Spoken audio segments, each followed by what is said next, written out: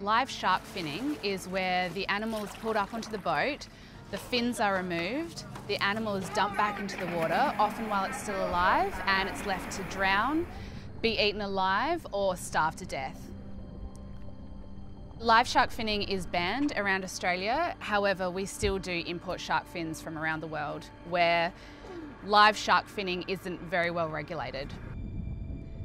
So it's estimated that up to 100 million sharks are killed every single year, and that 73% of these are killed for their fins, for shark fin soup.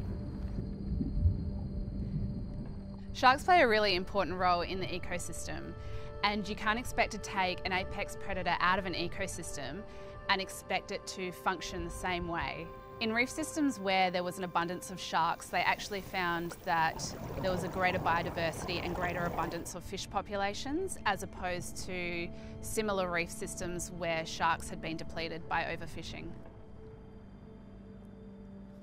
Fin-free soup is an initiative that I began about 2 years ago, and it involves restaurants displaying a logo that I created in their front window, and that signifies to consumers that the restaurant doesn't sell shark fin soup and therefore doesn't support the shark fin trade. I think the main reaction has been surprise, to be honest. Most people don't know that shark fin soup is actually sold here and how many restaurants are actually selling it. So there is a strong culture behind the dish, and it's been around for many, many years.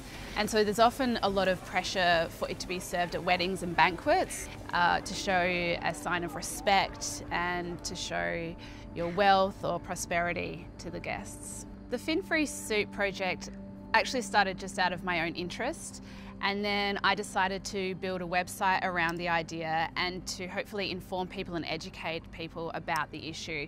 So really it's just about getting it out there and educating people about shark fin soup and Australia's role in the shark finning trade. I'd like to see legislation that bans the sale of shark fin soup, not just in WA, but throughout Australia.